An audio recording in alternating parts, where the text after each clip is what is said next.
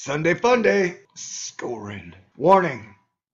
I love this video and think it's hilarious. You might not. You've been warned. Red Rover, can interesting science shit come over? We decided to take a different path because it was more scientifically interesting. Stay cool. Here he comes. This is a THORnews presentation. 5, 4, Shut up. 3, 2, Cut me some slack. 1. Main engine start, ignition, and liftoff. THORnews presents.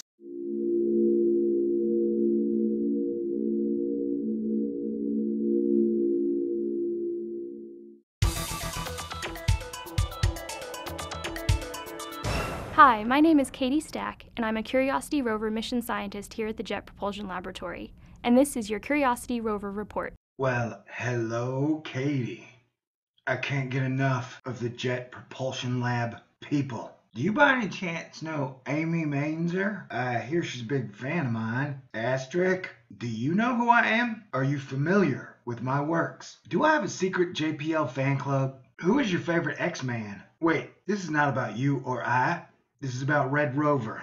Red Rover, let Mount Sharp come over. And if the mountain won't come to you, you will go to the mountain.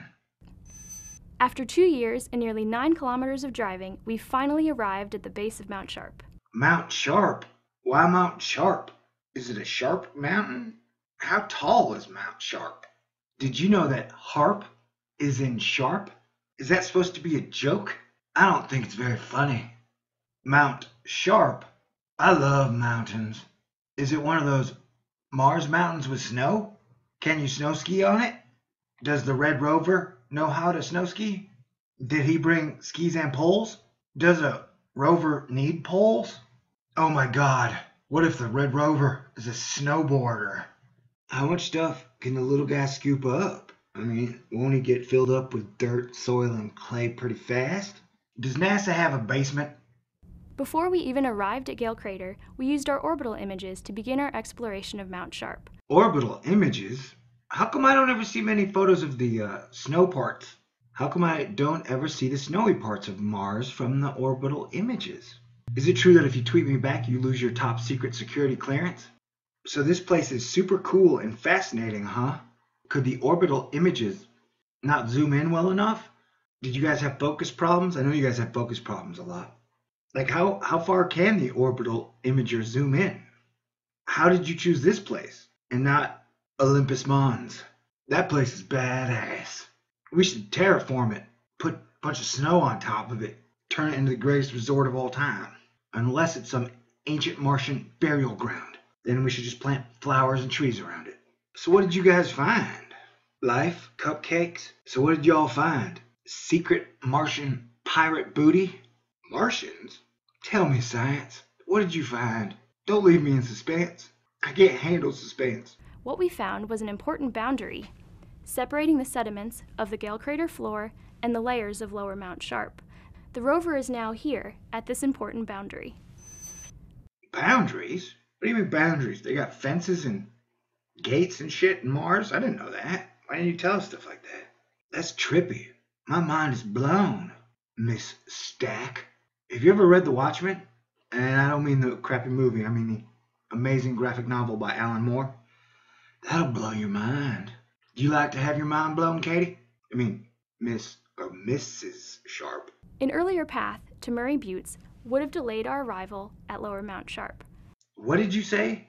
Murray's butt? Man, you guys have a weird sense of humor. You ever notice that scientists always have like a dry, cryptic, creepy sense of humor? I mean, not all of them, just, a major majority. An earlier path to Murray Buttes would have delayed our arrival at lower Mount Sharp. Okay, you guys avoided Murray's butt? Yeah, good call. However, a couple of months ago, we decided to take a different path because it was more scientifically interesting. What? Different path become... Wait, repeat that. Can you say that again? What? However, a couple of months ago, we decided to take a different path because it was more scientifically interesting. Different path because more scientifically interesting? Now you've got me. Wait, whoa, hold up. Back that sentence up. Wait, whoa, Hold up. Back that sentence up, girl. I mean, scientist communicator. Let's time machine rewind this to replay. What did you say? We decided to take a different path because it was more scientifically interesting. Scientifically interesting? Define. Because I'm a little hazy on the subject. Like they hadn't taken a photo of planetoid dwarf planet Ceres since 2004, even though they reconstituted the Hubble. They didn't find Ceres that interesting. Eris, which happens to be in the same location as the infamous Planet X, they haven't taken a photo of that in like forever either. I mean, like I said, scientists are a peculiar brand of people, man. So I don't understand scientists. Explain to me, please. What is scientifically interesting? What is scientifically boring? Can you please define what you mean? What do you mean? Explain. I need details. I need you to dumb it down for me into layman's terms. On a scale of 1 to 10, on a scale of 1 to 10 of the scientifically interesting scale, I need a 1 and a 10. Like, what is super scientifically boring and what is super scientifically fascinating? Don't fail me now, Katie. Katie, come on. Don't fail me, Katie. You're young. You've got a chance to be different than all those other NASA people who won't talk to me. However, a couple of months ago, we decided to take a different path because it was more scientifically interesting, and that brought us to Pahrump Hills. Pahrump Hills? Who names this shit? How much does he or she get paid to name stuff, stupid stuff, on Mars? I really don't think the guy who named Olympus Mons is the same guy who named Pahrump Hills, you know?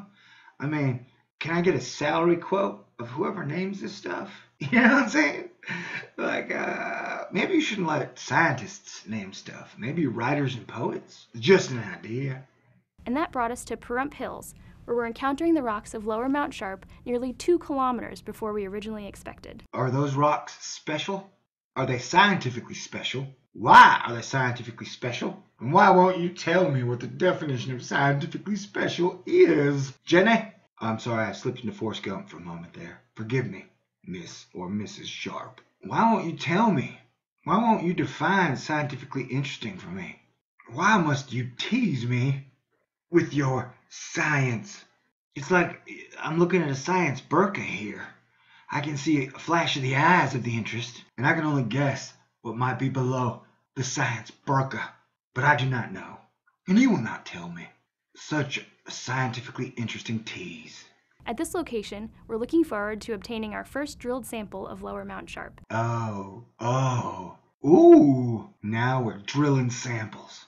You have no idea how much I desire to drill a fine scientific sample. You know, Butte, calling it a Butte is pretty juvenile. Awesome. That's more like it. Red Rover, can interesting science shit come over? What did you call it? An earlier path to Murray Buttes would have delayed our arrival at Lower Mount Sharp. However, a couple of months ago, we decided to take a different path because it was more scientifically interesting. This bright outcrop is Pahrump Hills. It's about 15 meters across. Oh, I guess he just poops it out, huh? I guess poop isn't a very scientific term for it. I guess he just dumps it. See what I did there? Man, I'm just kidding. That's what I like to do. I like to kid and joke and stuff.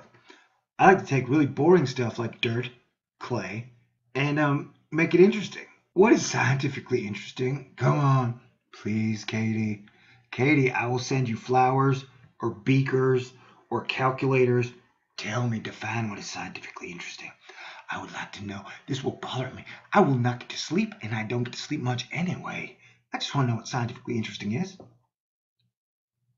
Why did you give me that look? Are you mad at me? Did I say something offensive? Why are you upset with me?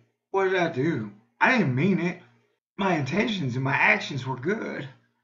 Why must scientists be so fragile? Why must scientists be so emotionally fragile? Were you in the Air Force? Have you ever been on a boat? Wouldn't you agree that you can't make clothes out of yogurt? That is a mouthful, so if you could.